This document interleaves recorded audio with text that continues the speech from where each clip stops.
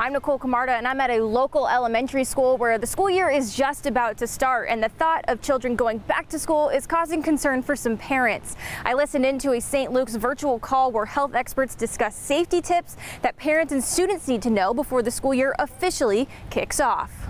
We seem to be at a rather crucial point here in this pandemic. We have the Delta variant coursing through the country, unfortunately, overwhelming some of our hospitals. Over the last year, school has been different for all students and full of changes. Being isolated from remote learning or cancellations of sports has led to impacts on mental health.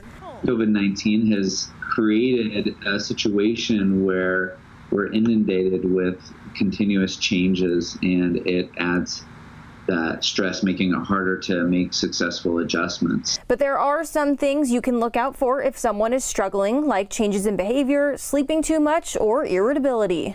One of the first things Dr. Brian Olson recommends is getting back to the basics. So notice good eating habits or sleeping or exercise.